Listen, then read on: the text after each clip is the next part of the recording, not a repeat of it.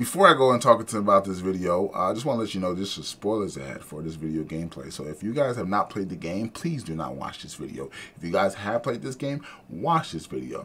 If you guys are interested in playing this game and want to find out more, watch this video.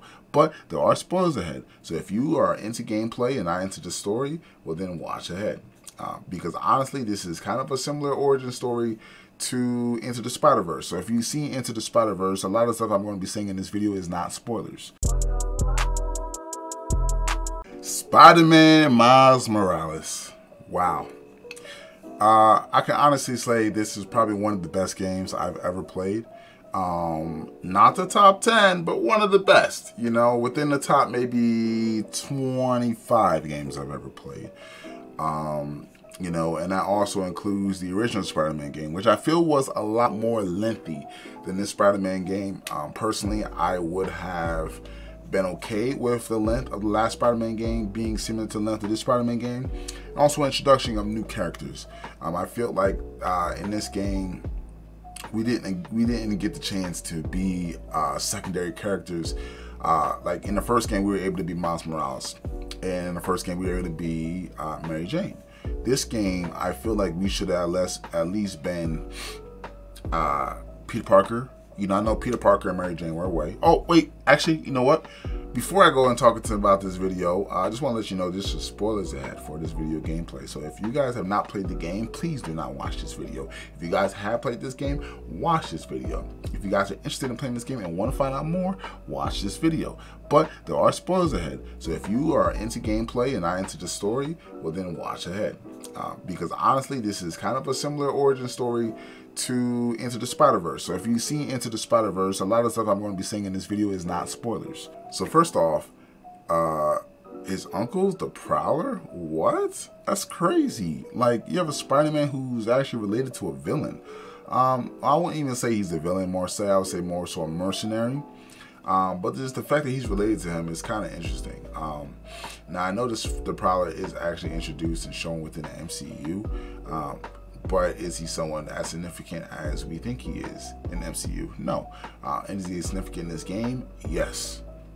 Because he helps him. He sets a mission to talk to Spider-Man. He tries to get close to Spider-Man, and then he gives up his freedom to put away the people that did Spider-Man wrong. I feel like Aaron Davis is a good guy, you know. So free Aaron Davis. I feel like he's a good guy. Miles Morales is very naive. I feel like the character should at least have some more growth to him. I would have preferred maybe a Miles Morales not so close to his origin, but more so a story that makes a significant change in how he operates as Spider-Man, so that he doesn't operate in the same sense like Peter Parker operates.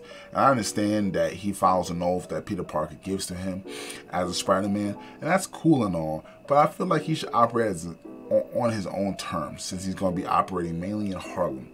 Then we have other Spider-Man activities that Peter Parker will be handling outside of Harlem or Brooklyn, or you know, wherever, you know, Miles Morales is not. But being that there's two Spider-Mans, I mean, would a villain actually be scared about that? You know what I mean? You got a Spider-Man who can go invisible and use Venom energy, and then you have another Spider-Man who's been defeating all you guys with no powers, and then you're going to potentially have more other Spider-Mans come in. Like at the end of the game, we have Harry Osborn being shown through Oscorp, and Kirk Connors, you know, saying, yo, release him. It's been long enough without my son. You know what I mean? Like, he has Venom around him. Like, the next game may be Spider-Man Venom, and I'm excited for that. I'm all for it, you know, because I will be getting it, you know. But I feel like Miles Morales should have at least been a little bit more lengthy. Now, I understand if maybe they pit Miles Morales with another character, you know, maybe an introduction to another character that's going to be in the next game. Cool, I would have liked that. But they gave us the Tinkerer, and she was Miles Morales' friend, and she died at the end. And they showed his roommate, they showed his mom, his dad died in the first game. But I feel like they should at least did a little bit more. So honestly, my rating for the game would actually be a 6.5 out of 10. Although I did say it was the greatest game, one of the greatest games I ever played. But that's because of the gameplay, not because of the story. The gameplay was very smooth. It was actually, I actually played at a harder level than the first Spider-Man game, but because I played the first Spider-Man game, I was used to the gameplay where I was able to go in and smoothly beat it. Now, will I do a new game plus? Maybe. I am playing other games right now, but maybe I may go back to a new game plus and play it again to unlock some of the other special after post-game stuff.